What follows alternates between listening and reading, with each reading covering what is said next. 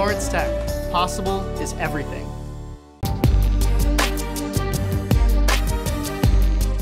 "2013 proved to be a remarkable year for one team out of Livonia. The Clarenceville Trojans struggled in previous years to accomplish successful season outcomes, having records of 3-6 in 2011 and 5-4 in 2012. With coach Ken Fry leading the team, they won the district championship over Detroit U Prep 31-22 and a regional title over Monroe St. Mary Catholic Central 21-20.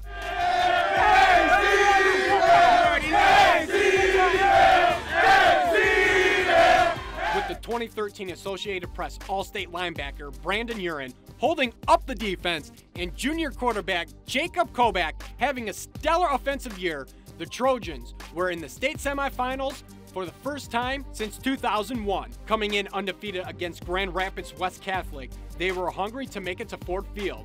Unfortunately, Clarenceville was unable to finish the Cinderella season, losing to the eventual state champions, but the run that season from the boys in red will no doubt go down in school history.